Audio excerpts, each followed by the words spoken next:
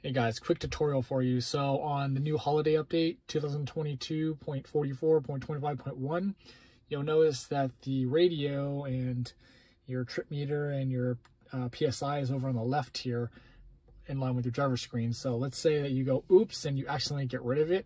How do you get it back? Well, if you notice when I actually swipe down, you can see now there's a music button. So all you need to do is just push that and it comes right back. So that's how you get it back. If you accidentally swipe down, it disappears. So I hope that was helpful.